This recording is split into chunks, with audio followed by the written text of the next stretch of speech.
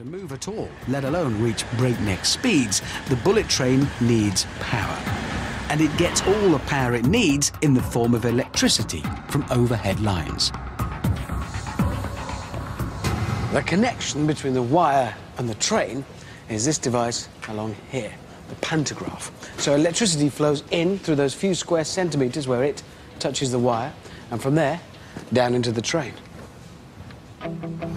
To feed enough power, engineers faced a choice between a faster or a bigger electrical flow, stepping up the voltage or boosting the current.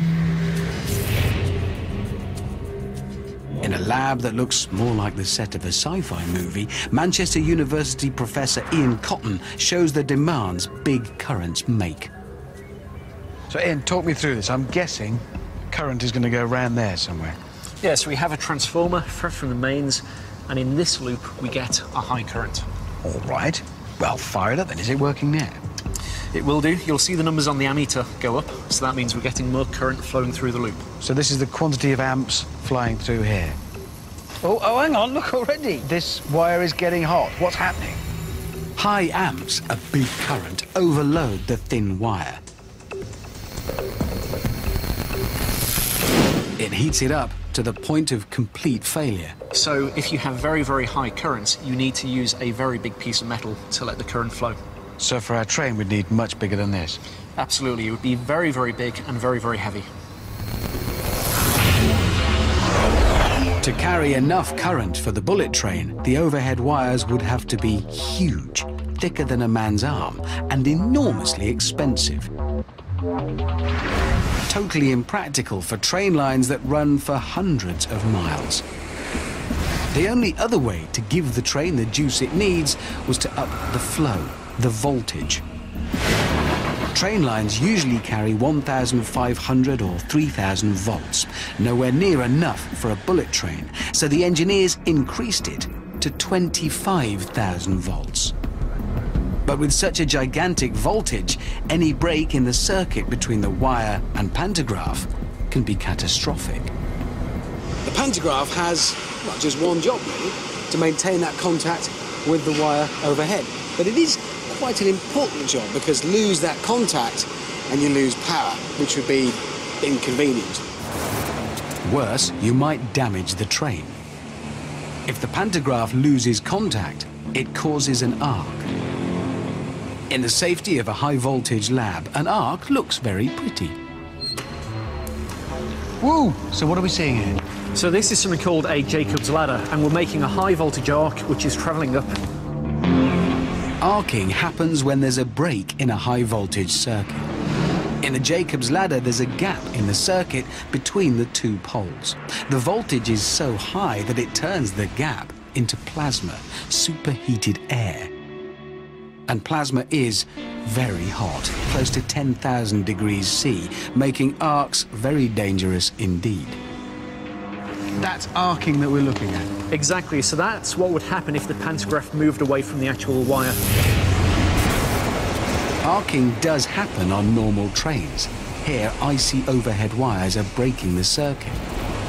But the higher the voltage, the more arcing is a problem. In this demonstration, I'm going to play the pantograph to see what happens to my paper train when the connection is broken. So this is a demonstration of the potential bad side of high voltage.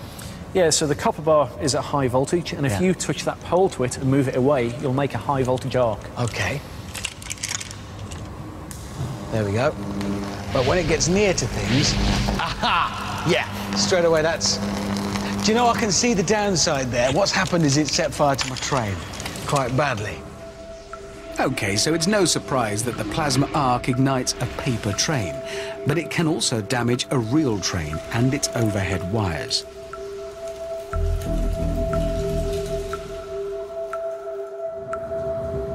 To prevent damage that could take whole lines out of action, the engineers needed a pantograph that would not lose contact with the overhead wire. And the key to their solution lies in this. It's just a crowbar. Well, a lever. And used in the right way, it can keep the pantograph pressing against the wire no matter what. Which is a good thing, because you really don't want to mess about with dodgy connections and massively powerful electrical supplies. Levers are essentially pretty simple devices. There's something long, like this, that pivots around a fulcrum, like that. The longer the lever, the more it can lift.